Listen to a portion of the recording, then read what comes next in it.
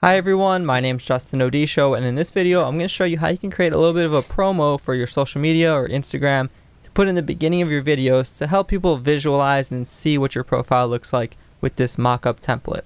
So you guys see I use this in some of the beginning of my videos. It helps anyone who's new get to see a little bit of what your page looks like, how your social media handle is actually spelled, and get an idea for what you're talking about instead of just telling them to go follow. And it works a lot better in my opinion. So a lot of you guys have asked me to show you how to make something similar, and I thought I'd break it down for you so you can see it's not too difficult at all. So let's say you're working on your project. It doesn't matter what video editor you use, anything that has layers and track layers will work. Oftentimes I do this directly in Screenflow, which is my screen recording program. But let's say you're working on your finished project and you want to insert this in. What I have here is two things. I have a PNG, a transparent PNG of an iPhone mockup. Now you can search Google. There's tons of free resources for you to find mockup templates. I just happen to use this one. There's also some premium resources that you might find for a couple dollars or two. But basically just find one that works for you. Make sure you're not stealing anyone's image and you're not infringing on any copyrights. So for example, here's one that I found on this list of free mockup resources. So this is an example that I downloaded, and this site gave it in a PSD form. Oftentimes they'll have different layers where things are just transparent and replaceable. In this case, the background was attached to the photo.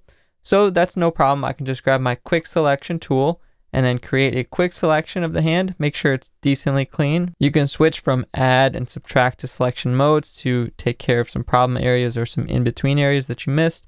And then you can layer via copy it and hide the rest to get it on its own layer. And then I like to just keep this file save as a PNG transparent file on my desktop for me to always use and drag onto different projects when I want it. And then basically whatever editor you're using, drag it into your media bin or into your project, and we can put it directly on the timeline over top of whatever clips we have, and it'll be transparent. You can still see the background.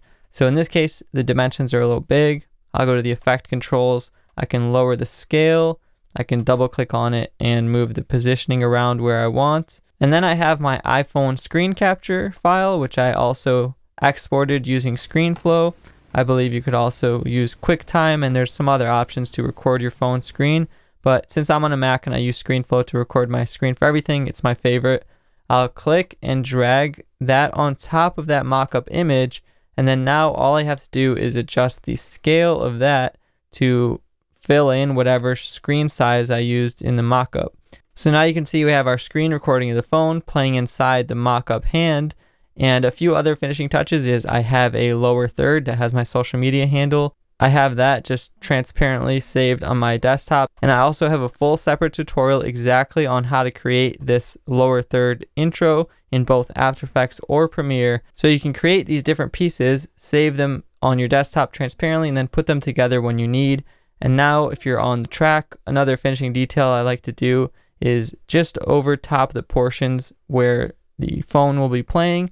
I like to either dim the opacity a little bit, so you can dim the opacity, or add a little bit of a blur. So you can use a Gaussian blur so the viewer's eyes are pulled to the phone, and you can either cut these sections that you want to be dimmed out or use keyframes to transition into them. So basically once you do it once, I would just kind of keep this saved in a template project that you can always just right click, nest these three together and save it, and then you could always just copy and paste it into different projects or place it into different projects where you need it. So that's how you can create a little visual promo using mockups for your social media or whatever you want to display on the phone screen.